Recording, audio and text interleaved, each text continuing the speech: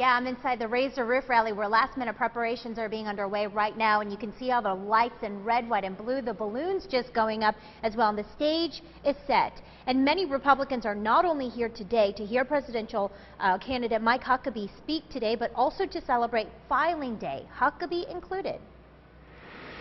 Benny, how you doing? It's a homecoming for the former governor of Arkansas, shaking hands and giving hugs to many people he recognized. Governor Huckabee was the first in line to file for the Republican Party as soon as the filing day ceremony began. Huckabee, joined by his wife, made some jokes. It's like buying a house.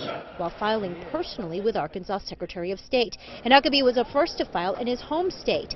Afterwards, we had a chance to ask him a few questions. One, does he have a good chance in Arkansas? Well, I don't take anything for granted, but I'm the only presidential candidate whose headquarters are in Arkansas. I'm the only one who has deep roots. When we asked why he has not rallied here yet in our state, he says that he is focusing on Iowa, New Hampshire, South Carolina, and Nevada. If you don't win in these early states, it won't matter what your national poll numbers are, and money can't buy it. It comes down to organization and structure.